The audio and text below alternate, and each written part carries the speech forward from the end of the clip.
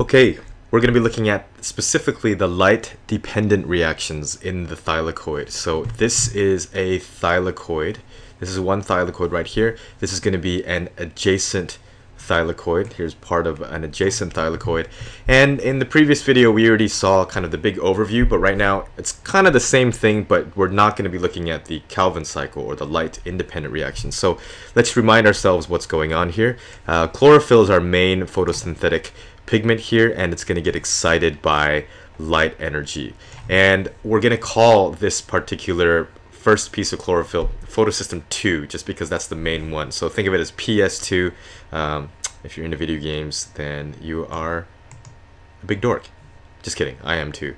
Not really. Well, anyways, light energy excites this chlorophyll. This chlorophyll is going to absorb light energy, and remember, the electrons are going to get excited here. So electrons are actually going to be knocked out and are going to move down an electron transport chain, as we saw previously. So here is a flow of electrons down an electron transport chain.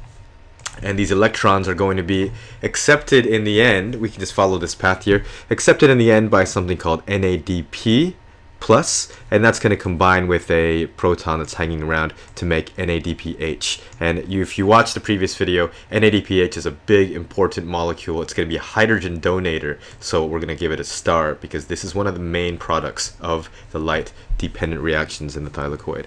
So let me just make sure we know what we're looking at here. Since this is a thylakoid, inside here is the thylakoid space, and outside here we are looking at, this is the stroma around here. I'll come back to that in a second. But okay, anyway, so as a result of all of this, electrons get excited, but we're going to run out of electrons eventually, so we need to replace these electrons, and it turns out that water is a good source of electrons and hydrogen and oxygen, but oxygen is kind of a waste product. So here's water right here, and it's going to be split and by an enzyme called the water splitting enzyme, but this process is called photolysis, where water is going to get split, and water is going to get split into oxygen. So, and I've made oxygen kind of an excrementy color because it's kind of a waste product here. It's good for us, but for plants it's no good. So it comes off as a waste product over here, and we're left with hydrogen, and the hydrogen gets split. There's two hydrogen atoms, so we can split them even further into protons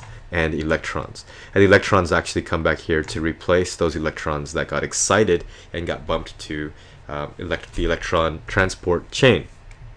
So this area in here ends up being filled with more protons. So gradually these protons are going to build up inside this space here. And another thing that happens is, as the movement of these actual electrons actually contributes to adding more protons into the space as well too. So more protons are bumped into the space. So the flow of electrons, it causes protons to be pumped into the space. So this is called chemiosmosis, and we're going to see that again a little bit later. So what else do we need here? So after we have a buildup of protons here, we get a proton gradient where a lot of protons are inside. A lot of protons are inside compared to outside, and they're actually going to flow out by diffusion through a protein.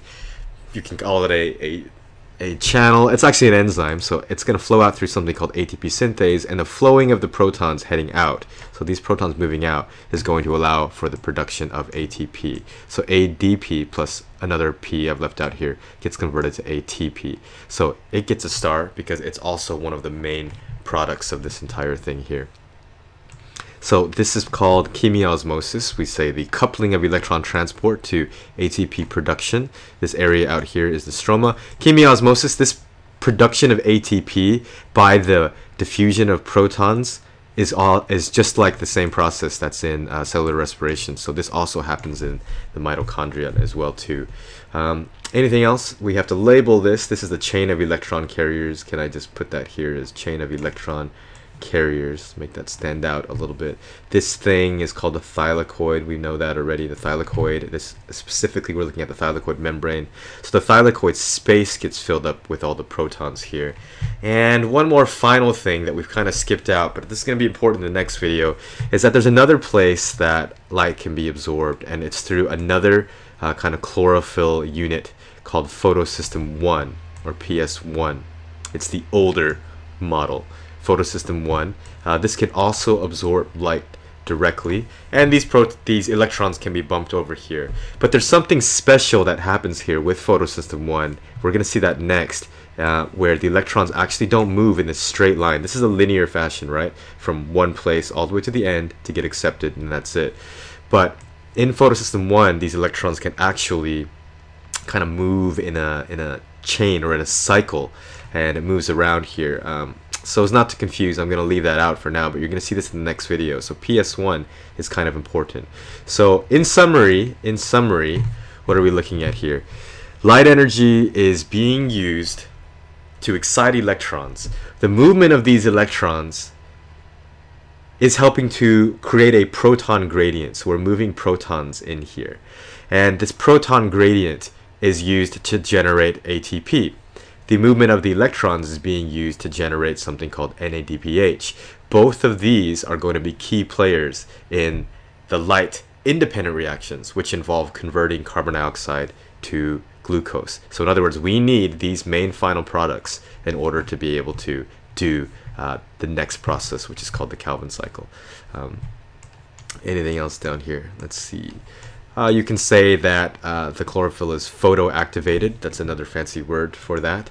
And I did mention this is a straight line chain movement of electrons here. So here we call this, excuse me, non-cyclic photophosphorylation. Let's just go over that term really quickly. Non-cyclic means the electrons are moving in a straight line, well, in a linear fashion, so not in a cycle. That means there's obviously one called cyclic photophosphorylation. That's coming up in the next video. So non-cyclic photophosphorylation means the electrons are moving in a non-cycle form from point A to point B. Photo, meaning in the presence of light. Phosphorylation is literally referring to this, adding a phosphate to ADP, because that's two phosphates, adenosine diphosphate, adding a phosphate to make ATP, adenosine triphosphate. So it's about the production of ATP. Alright, I gotta get a drink of water. The production of ATP using the energy from an excited electron from photosystem 2 is called non-cyclic photophosphorylation. In the next video, we're gonna see this exact same diagram unchanged, but we're just gonna mention what cyclic photophosphorylation is. Sorry for coughing.